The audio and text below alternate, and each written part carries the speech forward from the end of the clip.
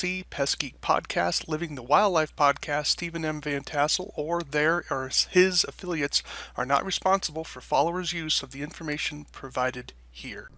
Hi everyone, Stephen Vantassel here, Wildlife Control Consultant, bringing you another episode of Living the Wildlife as part of the Pest Geek Podcast family. Glad to have you on board. I hope that your week went well. Mine was less than stellar this past week, but anyways, things are moving along, as they say. We're in the midst of a major wind event here in where I live. So here in Montana, we get a lot of wind. So, but I guess for those people that have windmills, this is some pretty strong gust. It's been going about 18-20 miles an hour for 15, 16 hours, I think, probably by now, and I don't know when it's going to stop. Anyways, do take a few moments, if you would, to sign up to the podcast. Of course, ring the bell so to make sure you're being notified of some updates. There have been some issues with getting the podcast up. Again, I don't post it for the Pest Geek Podcast. If you're like, I like to have consistency, you're always able to go to Rumble. I upload my podcasts up to Rumble, and you just look under Wildlife Control Consultant, and you can obtain it there. And I'll post some links sometimes on Facebook as well. Would love to hear from you in terms of comments. You can reach me at wildlifecontrolconsultant@gmail.com, wildlifecontrolconsultant@gmail.com. Would love to hear your comments and praise and criticisms and thoughts for perhaps different shows that would be interesting for you and needful for you in the training that you would like to look for. And that would give me some ideas. Otherwise, as I've said before, I will just talk about what interests me. All right, well, you can see my website here. It's a different look. I've had problems with my website, so I have hired a web person to come in and put up a new design, and that is going to be forthcoming. I have finally given up on WordPress. I have had enough of WordPress. I simply don't have the time to be fussing with it. If you enjoy WordPress, God bless you. I am done with WordPress, so I am going with a different model. Of course, that's another $1,000 plus out of my wallet, and I have a very simple website. So I've got, not only they're going to create the architecture, and then I've got to then populate it with all my old materials. So that's the future I'm looking for. Again, not too happy about it. But I'm hoping that this new path forward is going to just save me time, because for me, my website's just kind of a billboard. It's not changed that much. So, if you're wondering why you're seeing my blog here on the homepage rather than my sales materials, that's why. I've had some issues with WordPress, and again, it would change, and I haven't even done anything to the site because WordPress is just too dynamic, and I have just had enough.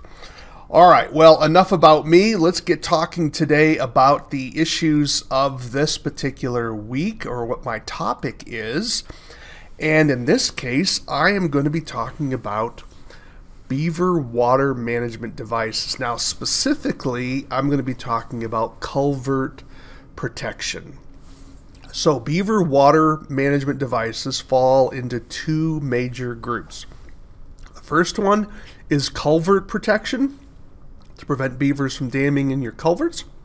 The other one is flow devices that are installed through beaver dams. Now, sometimes those two elements overlap, but they are, in a sense, separate concepts, but they're very related. But this week we're just going to talk about culvert protection.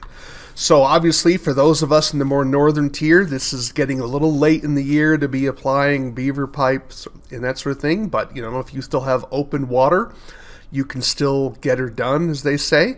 For those of our more southern neighbors, of course, you don't have the freezing conditions, so you can install these year round.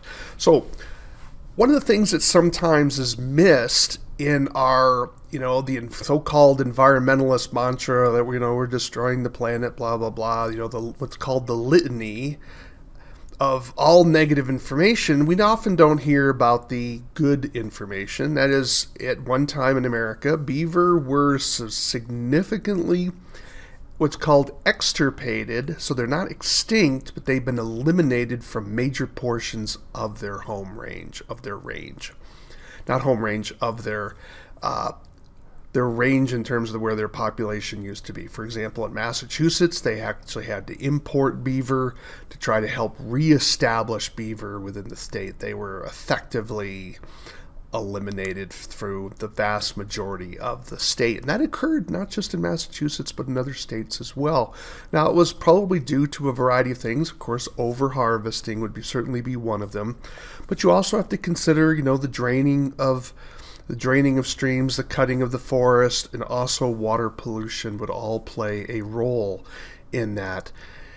However, of course, we finally figured out that we were doing things wrong, and then some changes were being made, and of course, beaver are now pretty much established where they used to be before the white man came to America. So that's really a good news story, and this is sometimes a good news story that you often don't hear about. You just hear about all the bad things humans do, and humans are the terrible thing in the world, and we're just destroying everything, and how much better everything would be if humans weren't around. But just blah, blah, blah, blah, blah, right? And so this is, of course, utter nonsense, but nevertheless, we did do some bad things to beavers, but we also did some good things to beavers, and we brought the beaver back. And so when you bring an animal back, especially one as industrious as beaver, you're going to have conflicts, and we need to find ways to manage those conflicts. Now, trapping of beaver is one way to manage those conflicts, okay? So I'm not devaluing trapping. Trapping is plays an important role in beaver management. And I hope it never goes away. Beaver is wonderful fur. It has castor.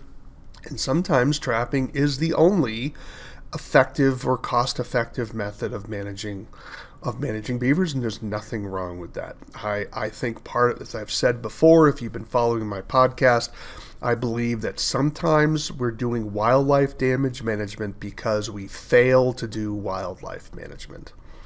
And trapping, the fur trade, is part of responsible wildlife management. Unfortunately, the animal rights protest industry and our changing values within the culture no longer sees fur as valuable and as a green resource. And so instead, people want to have petroleum products on their body. And so this is a rather sad thing, and it just shows the hypocrisy and the short-sightedness of what I call the so-called environmental movement. But anyways, that's probably a subject for another podcast. Nevertheless, beaver are back, and that's a good thing. But there are situations where we have conflicts, and here's an example of one of them. Now, this particular dam has not blocked the culvert. In other words, the culvert is still free of debris, and that allows water to go through. However, you can tell that the water level here has risen pretty high. You can notice that the beaver have these trees are soon going to be dead as they get flooded out and drowned, basically. But the culvert is not working as it should, not because there's something wrong with the culvert, but because the beavers have stopped the water flow to the culvert. And so that can be a problem. Now, it may not be a problem. It may be a problem. Those are questions that have to be decided upon by, road engineers and this sort of thing. But as one of the challenges is when you have water rising this high, and that is there's concern about water seeping in under the road and then undermining the construction of the road. Now that's obviously not something that happens quickly, right? However, it can be a long-term potential problem out in the future. So what do? Well, one option would be to trap the beaver and remove the dam. Okay. But maybe you want the water level higher there. Maybe you want this as a potential source of water for the fire department, for example, right? So what they call a standing line, okay? this would be a resource, perhaps because there's no fire hydrants around, and so the beaver have created a pond for you. So trapping wouldn't be an answer there. Maybe that you can handle water level at this point, but if it gets higher, in other words, if the beaver build the dam up even higher and the water level even gets higher, then that would be an issue for the road. And so how do we prevent that? And that's where beaver flow devices that are used for culverts can be play a very important role. So the point is I want you to understand, as a wildlife control operator, you have options, and it's important to give those options to your clients. Too often in our industry, it's just kill it. And killing is an important role. In many situations, killing is really the most practical option. However, we do have other options in many situations. So rather than maybe doing 99% killing, maybe we should only be doing 80% killing. Okay, so this is where we need to sort of up our game a little bit, and of course the culture is changing. Here's another example of a beaver dam. Now notice it from this photo, it looks like the dam is actually higher than the road. That can be a concern if there is a breakout of that particular dam. If you have a catastrophic collapse of that dam, that could be serious because the water could potentially undermine the road. And then, of course, here's what we usually refer to as blocked culverts. Here we have a dam up against the culvert, and the culvert is not working as it should because it's allowing the water to get higher on the other side of the culvert. And the culvert is to not obstruct water flow. Okay, and the beaver came in and said, hey, this is awesome. I'm going to dam this up, and this is going to be perfect for me. And that's what they do. And this could be, it costs money for counties and cities to come out and keep on blocking these, and sometimes they actually damage the pipe in their attempt to unblock them. And that can be quite expensive to rip out that pipe, rip out the road, and to have to replace it all. So why do beavers select these pipes? Why do they select these culverts? Well, part of the reason is that the culvert is less than the width of the stream. Okay, so we have created a pinch point that makes it easier for the beaver to dam the stream. Animals are like us. They're lazy too. I mean, why work when you don't have to work? And the culvert substantially reduces the amount of work a beaver has to do. Another reason is that the culverts increase sound and they increase water speed because there's no friction through there, or where there is friction, it's creating noise. Beaver dam based on two primary things. The first one is noise. They did a study once where they had a tape recorder, they had a beaver in a room and some debris, and they had a tape recorder of just running water, and the beaver gathered up the debris and buried the tape recorder, which is pretty neat. So the beaver is motivated by sound. The culvert can increase that sound. And then, of course, the water speed. Beaver want to slow that water speed down, and that's what a dam, of course, does. Now, I do want to point something out here with this particular photo. Removing dams from culverts is dangerous. Where this gentleman is standing is risky. Okay, it may be a low risk, but if that dam all of a sudden collapsed, he's in a world of problems. He's in a world of hurt there. Okay, this is also the case when you come into clearing those culverts. As a rule of thumb, it's not always possible, but as a rule of thumb, you want to be removing the dam from the upstream side. You really don't want to be on the downstream side pulling away at a culvert, because if you pull the wrong log or the wrong stick, and that's sort of like the finger in the dam sort of thing, and all of a sudden you pull that out and all of a sudden the whole dam collapses, it could kill you through drowning, or you could get hit in the head. It could injure you severely. I'm going to encourage you, if you're involved in this type of work, that you of course, be extraordinarily careful. Think, think, think, think some more, think some more. Get the right equipment. Don't work alone. You may need to be thinking about having, tie-off ropes so that if if something happens, you're not getting sucked down the pipe. I mean, it's a lot of variables here, so I don't think there are any OSHA guidelines for doing this, right? If there are, they're probably so expensive no one would be able to do this work by hand. But be very, very cautious. This podcast is not about how to clear culverts. This podcast is about how to protect culverts from being dammed in the first place. So beware, all right? I don't know what, and I would welcome your thoughts. Those of you that may have done a lot of this, I would love to have you on the show and talk about the best methods of clearing culverts by hand. If you're involved in any of that type of work. So be very, very careful. So how do we protect culverts in advance? Now, I know that's a very unusual thing for Americans. We tend not to do things in advance. We always wait till there's a crisis and then throw a bunch of money at it. However, there are occasions where you will find clients who may have had a experience in the past and now they're in a new location, or maybe they're saying, I can't afford to have this culvert plugged, because there's a difference between having the culvert plugged on the edge versus inside the culvert. Sometimes beavers will dam directly inside the culvert, and those can be very hard to remove and can be quite expensive. So if you're in a situation where you can do things in advance, you have various options, and we're going to talk about that today. So one of the simplest, of course, is just putting a grate over the culvert. You say, well, that doesn't really do a whole lot of protection. Yes, it does. It provides protection insofar as the beaver is not able to enter the culvert and dam it inside the culvert. Now, you need to protect it on both sides, the upstream side and the downstream side.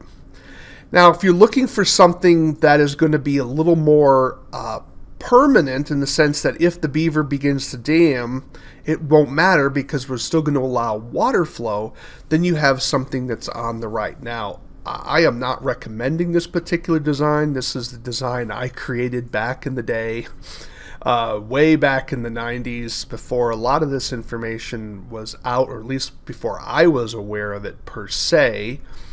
And the company wanted me to protect some culverts in advance because they needed to have the water constantly flowing. So what you're doing is you're taking hog panels and you're putting out a fence around the culvert and then putting pipes through it. Now, you don't have to put pipes through it, but piping through it allows the opportunity that if the beaver decides to dam it up, water is still allowed, can still get through, and you can see that, sort of design there. There is another type of culvert protection known as I call it a mesh cylinder. I'll have better photos of that later, but basically it's a large circular cage that's partially inserted into the culvert, and then it extends out, maybe 20-30 feet. So the beaver can try to dam it, but beavers tend not to dam things that are in parallel with the stream. Beavers always want to be damming perpendicular to the stream. So to kind of give you a little picture here, if the stream is flowing this way, the beaver wants to create a T. They tend not to dam on the side of something. They tend not to dam that way, where the line of the dam is in parallel with the stream flow. That's something they just don't do. So that's where having that cylinder come out provides water to get through. Plus you have so much surface area, it would take a long time for a beaver to dam that up. So in light of these issues, we have what's called beaver deceivers, and this is the name used by, I believe, by Skip Lyle. I don't know if he invented the name, but certainly he is a forerunner in this particular field of creating these devices to protect culverts from beaver damming. Again, it doesn't stop the damming, it stops the beaver from being able to stop water flow through that culvert. Okay, so beavers will sometimes dam up. Now you'll notice that all of these designs try to minimize the perpendicular portion where the fence is perpendicular to the water flow. This is why you'll have this sort of diamond design, sort of a keystone type design. Now, keystone is, we'll see another example of that. That's a trademark term now. But the idea is that you have these long lines that are in parallel to the water flow that beaver tend not to dam. And that is one way to prevent beavers from damming it up. Now, you'll notice the image on the far right where there is a little bit of a space between the fence and the culvert protection. I mean, the culvert protection and the pipe.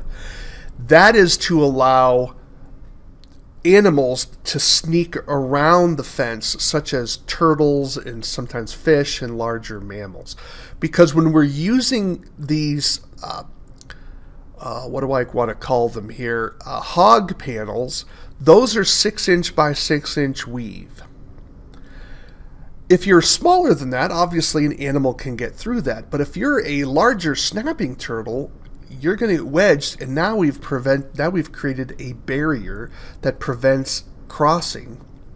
Therefore, we would force animals over the road, increasing the likelihood that they're going to get run over.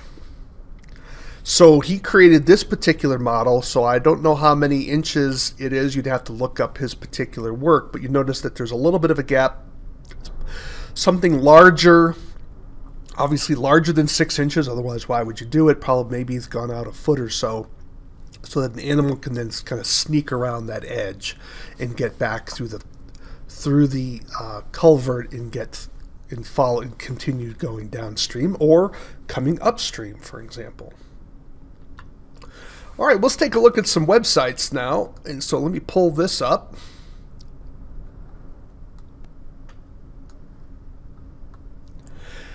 This is a publication from Maine Department of Inland Fisheries and Wildlife. And so this particular publication is, I'll just give you the title, Resolve Beaver Conflicts with an Ounce of Prevention. Now, we know that Americans don't believe in prevention, but nevertheless, we're going to learn about these particular methods right here. So it's talking about trapping, and I'm just going to scroll down here a little bit more. Talks about some of the damage. Now, I want you to take a look at some of these photos that he has. Let me kind of blow this up for you. Now, this is a rather sophisticated design for a culvert protection device. Notice it has the cage, but then it has this large elevated pipe.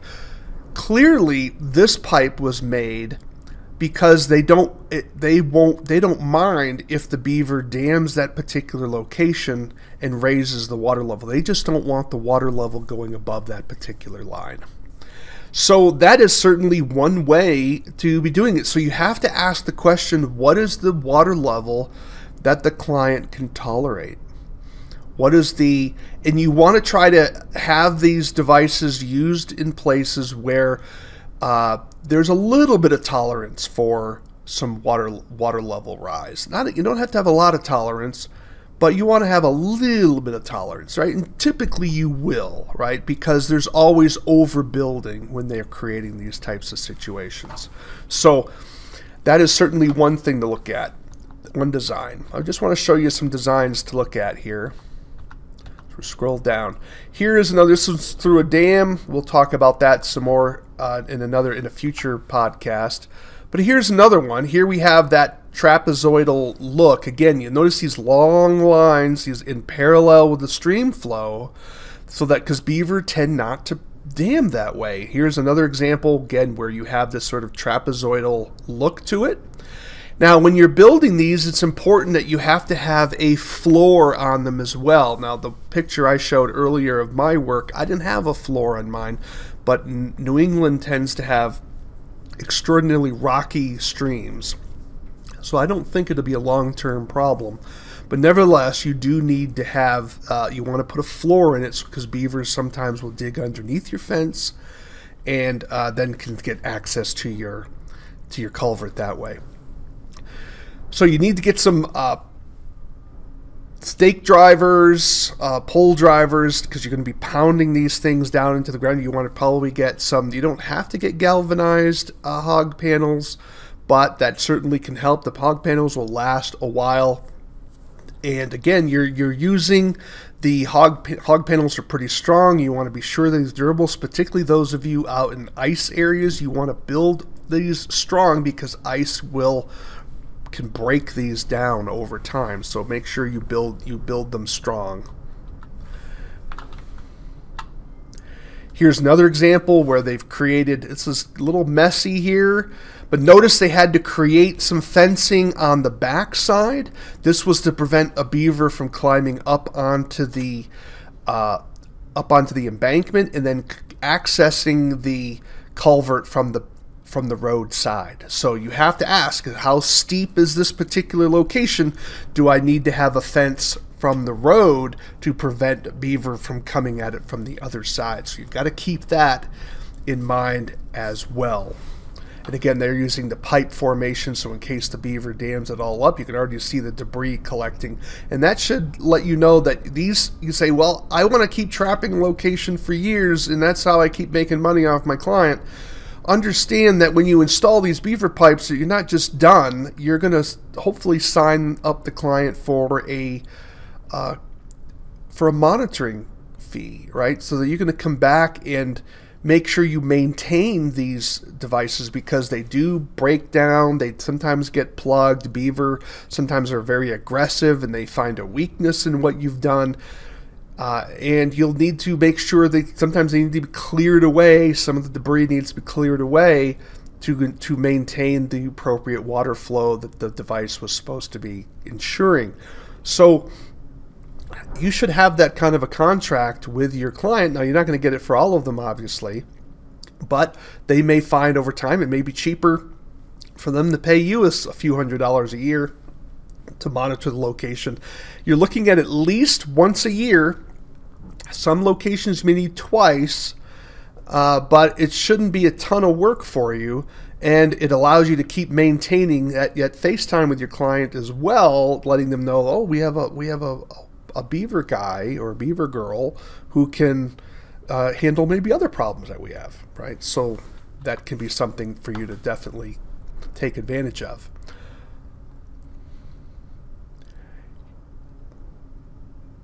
Scroll down a little bit more. Here's a very sophisticated version here.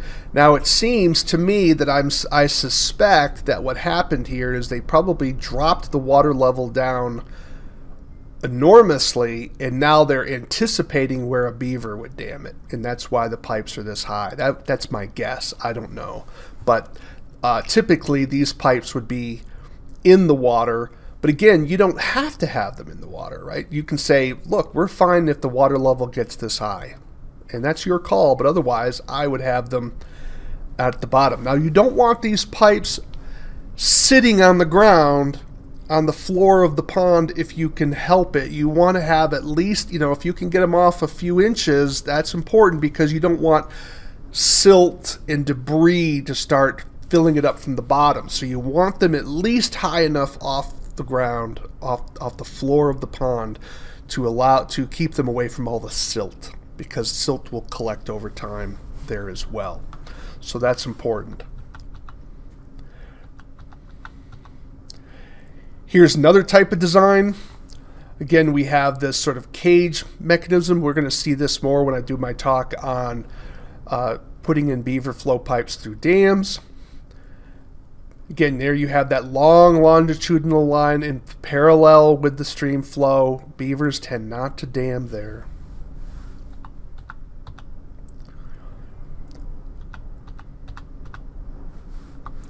And here's another example of another one. That's from the cage side. And here's a nice line diagram. Let me kind of shrink that up a little bit. Just kind of move that.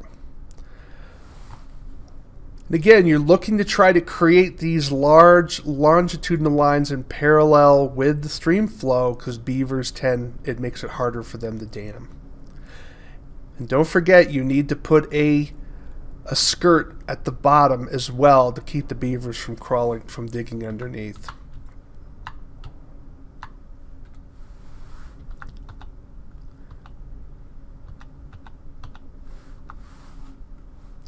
All right, well, that's going to be enough of that. Let's go on to the next one.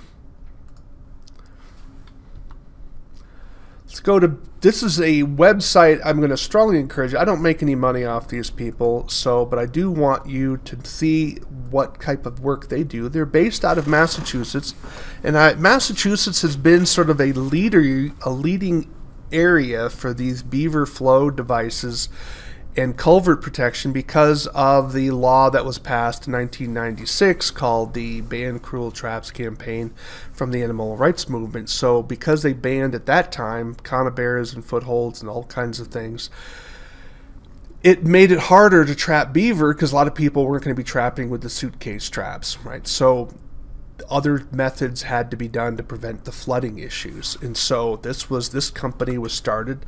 I know one of the principals of the organization, or at least I know his wife, and here's his design. You know, again, that trapezoidal look, and he calls it a keystone, and he's trademarked the word, okay, keystone design.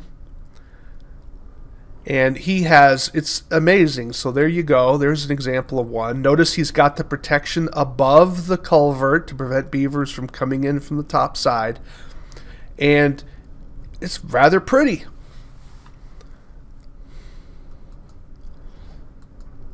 There's another example.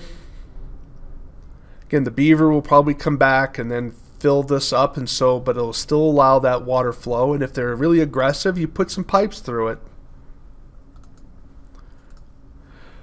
But so you can see it's not rocket science, right? So I don't want you to think that it is rocket science. So why not do this? Why not offer this to your client? It doesn't take that long to build it. Some of this work can be done in just a few hours once you get out there, and now you've got something that's going to provide them some long-term protection for that culvert. It's a whole lot easier taking care of a dam on the outside here than right up against the culvert itself.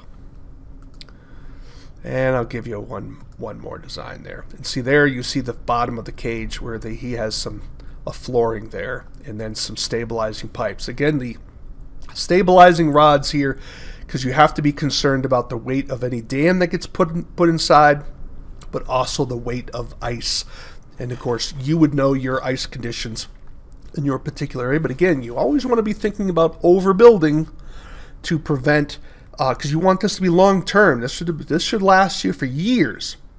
And so you may have an outlying year where you have, like we had a time here a few years ago where it was the second coldest date on Montana record. So I'm very proud of the fact that I can't have the old timers telling me, I remember when it was. I'm like, no, you're not telling me that. I was here when we had below zero temperatures for a month. It never got above zero.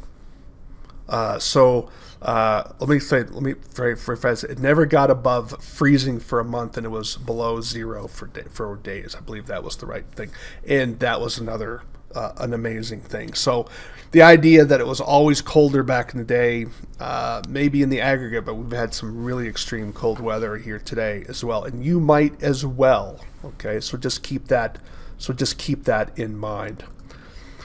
Another company, and this is one I talked about earlier. Again, I don't have any personal knowledge of this particular device. Let me kind of blow that picture up for you here. But I want to be sure you get, oh dear, here we go.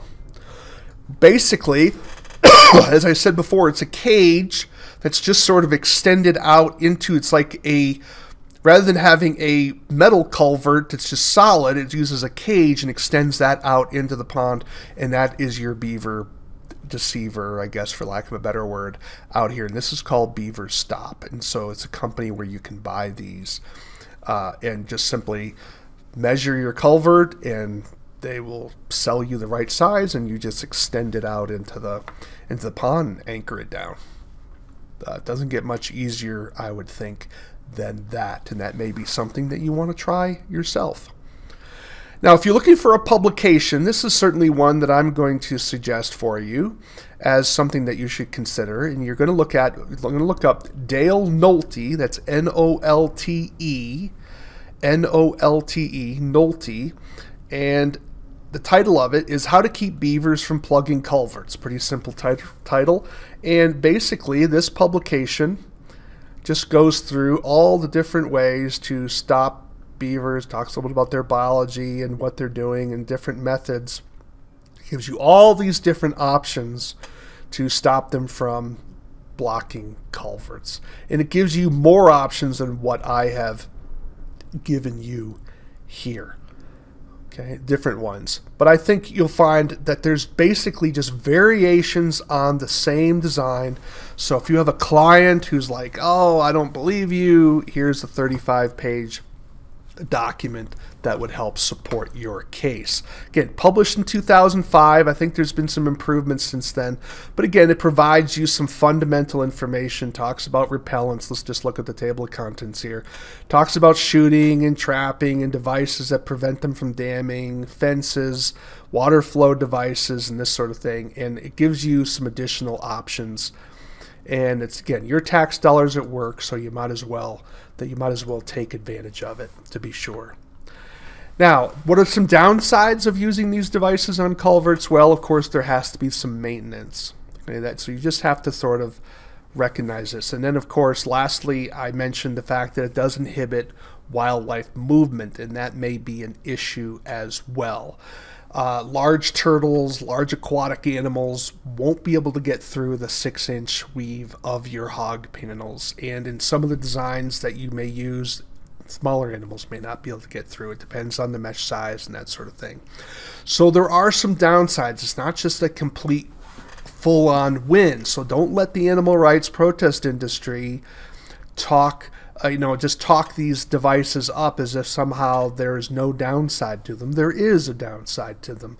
Now, the question is, with all things, we have to ask, is it what kind of are the upsides better than the downsides, right? And so, but don't let people just sort of poo-poo the notion that if we're forcing larger animals to cross the road, how many, like with turtles, they don't have a high reproductive rate, and they need, when we're killing the big ones because drivers are so slow, hitting them on the roads, that's going to be a problem as well. And those environmental issues have to be considered as well. And maybe your client just wants the beaver gone because there's too much tree damage, not just flooding as well. So you have to ask these kinds of questions to make sure your client is going to be happy with the long-term results there. One last thing to point out, and that is whenever you're disturbing a beaver dam, make sure you are abiding by your state wetland regulations. Some states, not all, some states prohibit the disturbance of a beaver dam because then you are disturbing a wetland. So make sure you know what the laws are in your particular state before you do any type of disturbance to a beaver dam. Last thing you want is installing a beaver fence and you have to remove part of the dam in order to get this done, and then you run afoul of some other issues. So make sure you're pricing that in if you have to go through the work of getting a permit to disturb the dam, because that's costing you time, or making your client do it. You've got to make sure you work that out. The time to do this is before you have a client call. You're not going to be able to sell something you don't believe in. And I hope you've seen this. This is not rocket science. If I think I can do it, and I've done a poor job on earlier models, I've just recently been involved in another beaver pipe, and if I think I can do it and I am not a handy person, I am confident that the vast majority of you, who are probably far handier than I am, that this would be a piece of cake and can add revenue and some goodwill for your company, because all the people that hate trappers and hate wildlife control are going to say, well, that's cool that he did that. And now you're able to maybe get in the newspaper and magnify your work and get some free advertising. So I hope you found that useful. Again, my name is Stephen Vantassel. You've been listening to Living the Wildlife.